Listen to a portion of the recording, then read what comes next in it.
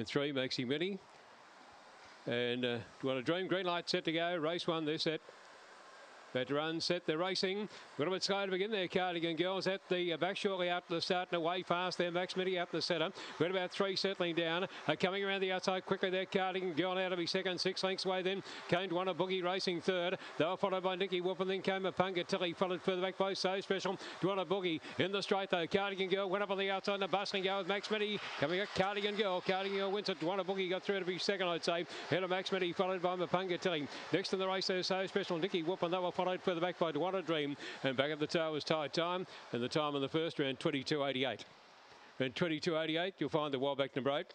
Cardigan Girl in from about 480 to about 260. You should pay. So numbers going up on the frame here. Number 8 is the winner. Number 8, that's Cardigan Girl. Should pay about 350. About 350 that should pay. About 260 fixed Cardigan Girl by Hasten Slowly from Art Nouveau. Champagne Partner Syndicate, Angela Langton. Number 2 is run second. That's Duana Boogie. Matthew DeWan. Third placing goes to 5. That's Max Mini for Mark McClellan. Fourth into 1, Mapunga Tilly.